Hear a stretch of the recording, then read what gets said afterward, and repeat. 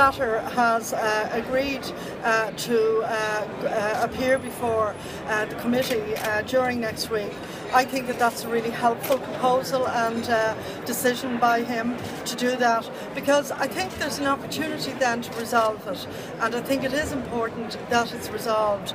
I know a number of people have been throwing around suggestions of jumping towards some kind of a commission of inquiry. I think in Ireland we know to our cost the cost of that kind of inquiry and often yielding very little in the end, because certainly I think to most people, including myself, the facts which emerged have been difficult to follow and to understand.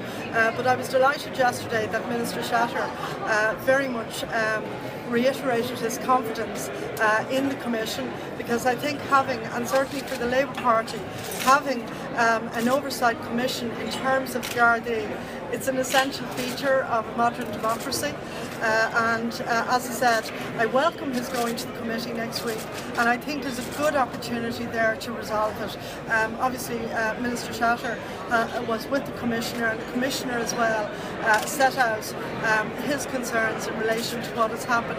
But remember, both the Gardaí are a tremendously important institution in Ireland, but in modern policing so is an adequate process in terms of oversight, and that's what we have in the Commission.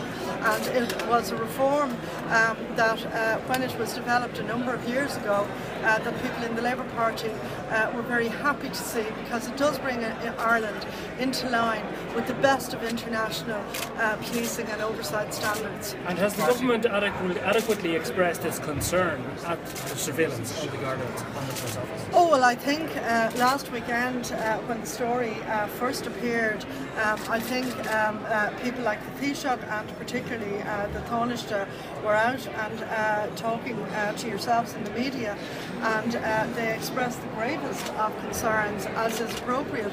I think it's important that we clarify what's happened, but also that we underscore the significance of the role of the Ombudsman's Commission. And as I said, I very much welcome that Minister Shatter expressed his confidence in the Commission and the Commission members yesterday.